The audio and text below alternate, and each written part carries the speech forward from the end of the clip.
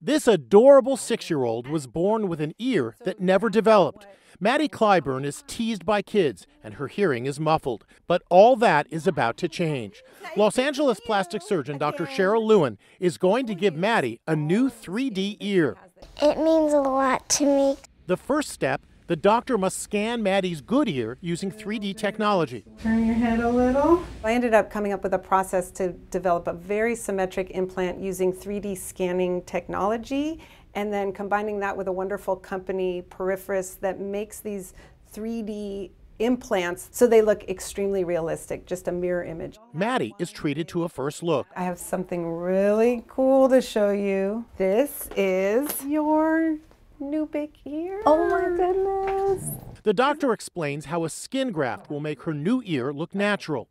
Mattie will also receive a hearing aid implant. We're gonna place it behind your new big ear. Mom Erin can hardly wait. She has been through people making fun of her ear, asking questions that made her uncomfortable. On the day of surgery, Mattie's overjoyed. I feel amazing. After last-minute kisses from Mom and Dad, Mattie's wheeled off for the 9-hour surgery.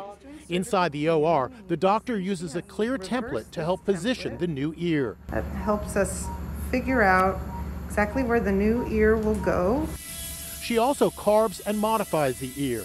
Hours later, here's Mattie's remarkable attached 3D ear. Mom's in tears when she sees a photo. Mattie is bandaged up with a protective ear cuff that she herself bedazzled. Okay. 1 week later, we returned for the reveal. Her reaction? Priceless. The doctor explains that Mattie's new ear will be bruised and swollen for a few months. Here she is before and after surgery. I love my new ear.